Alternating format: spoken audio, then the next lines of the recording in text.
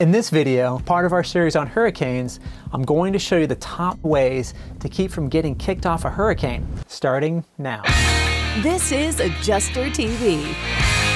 Hey, it's Matt here with Adjuster TV, and for the best tips and tools for getting on the first call list as an independent adjuster, subscribe now. Click on the bell notification so you'll never miss a video. And thanks to Elizabeth from YouTube who says, "Hail yes. Thank you for yet another great video full of awesome intel." And thank you so much for watching, Elizabeth. But before we jump into this video, I want to quickly tell you about an incredible service called Schedule It.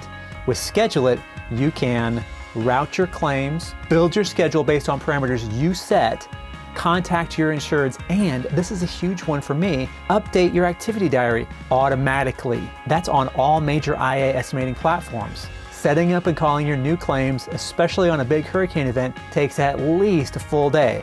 A day you could be out in the field closing claims and getting checks into insured's hands. Improve your cycle time, improve your customer service metrics, and earn more money faster on CAT with Schedule It.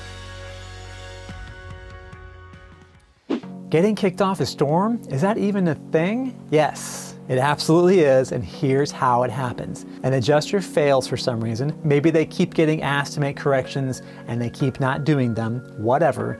The IA firm will just stop giving them claims. They may say, "Hey, thanks for coming out. Go ahead and finish up what you have and have a safe trip home." Or they may not say anything and the adjuster will just stop receiving new claims. So he won't be receiving a paycheck anymore, so it'll just work itself out naturally.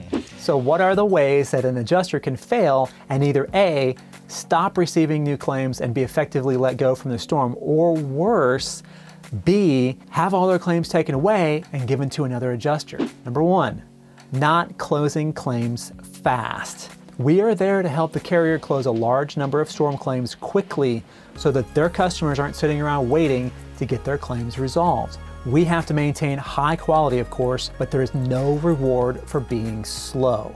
Number two, scoping and scoping and scoping like mad with the intention of taking a week and writing them all up. This sounds good in theory, and there's a certain attractive logic to it, right? Just get out there all day from dawn to dusk and climb roofs like there's no tomorrow. Then spend several days or a week or more in your PJs in the cool air conditioning of your hotel room. Or heck, why not just go home and do it? It's only a few hours away, and you'll be able to save a bunch of money on your hotel and meals out, and even sleep in your own bed. It's seductive for sure, but this, probably more than any other single thing I'm going to talk about today, will get you in the most trouble. So what's wrong with running claims this way? Well, let me count the ways. If, weeks into a storm, you suddenly turn in 40 claims, there's pretty much a guarantee you'll have made the same mistakes on every single one of those claims.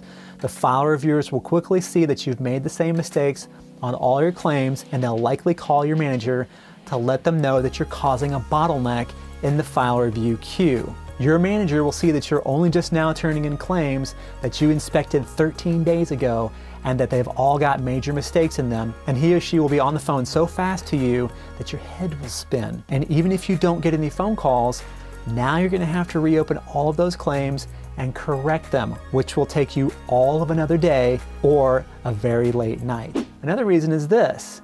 You'll likely be writing your estimates from your photos and a crinkled up and sweat-stained scope sheet from 2 weeks ago. If you didn't really know what you were doing and you didn't take good photos, your estimates are going to suck. Long story short, you're going to miss damage, and what you do write for will be inaccurate, which will affect not only you, but the desk adjuster or other field adjuster who has to clean up the mess you've made on the claim. Insureds are going to be cranky with you because it's been weeks since you were at their house. You won't have high credibility with cranky people, and they will resist you at every single turn, and your customer service numbers will be in the basement. Number three, you have a bunch of tree claims that are just waiting on tree bills. If you've been on CAT before, you know that tree guys will go out for weeks cutting trees off of properties, many times deep into the night. Unless they are sophisticated pro operations with an office full of administrative people, they're not going to get to writing out invoices for anybody until things start to slow down for them, which means that your tree bill claims will be sitting on your desk waiting and waiting and waiting. Just write it up, and later, when the tree guy finally gets around to invoicing everybody, if it's more, you can work it out then.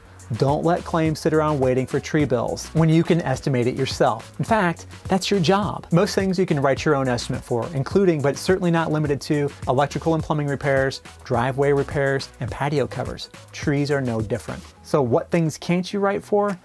Things that you can't tell are damaged or not. For example, my dishwasher makes a weird sound since the hailstorm. They'll have to have Sears or somebody come out and take a look and provide their professional opinion on what's wrong with it, what caused it to break, and how much it will be to repair or replace it. And you don't wait for these reports. You let the insured take their time to get somebody out to take a look at that. You make a note in the file stating that there could be damage to this appliance and that the insured was instructed to get a cause of loss and repairability report from a professional service or technician.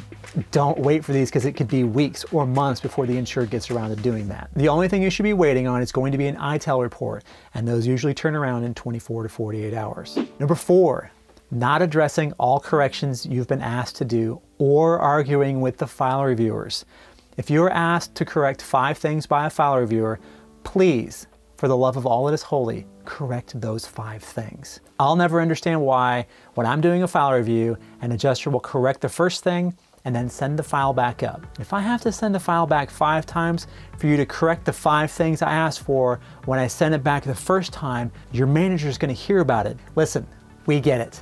You know everything that there is to know about everything, and the file reviewer is an idiot, of course. If you don't agree with a correction that a file reviewer has asked for, you can send clarification to them. If they hold the line on the correction, call your manager and explain what you're trying to do and why you've deviated from the estimating guidelines on this claim.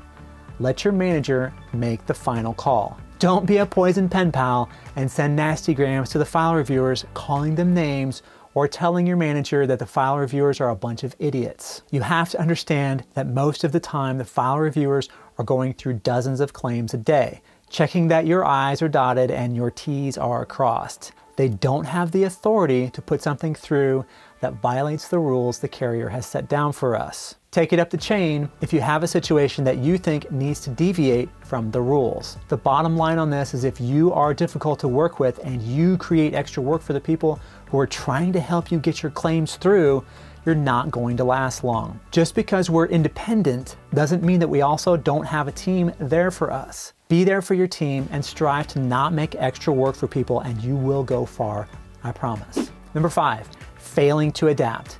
The essence of a huge chaotic CAT deployment is time management, without a doubt. If you can't get organized in every way, you're not going to last long.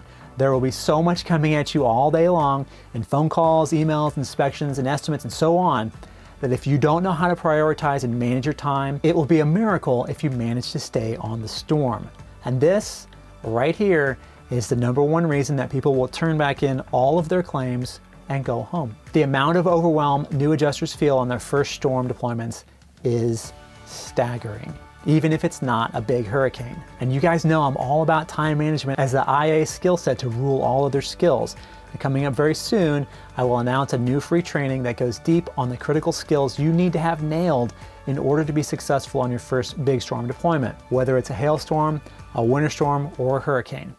You can sign up for more information on all my upcoming trainings at adjustertv.com. Okay, question of the day. Are you interested in seeing videos about how to cook tasty, super easy meals in your hotel room while on CAT? Let me know in the comments where you're watching this video. For much more information about crushing it as an independent adjuster, head on over to adjustertv.com. If you got value from this video, you can help me create more videos just like this by subscribing to Adjuster TV on YouTube. Wondering what to watch next? There are tons more videos right here on the Adjuster TV YouTube channel. And as always, thank you so much for watching and have a great storm.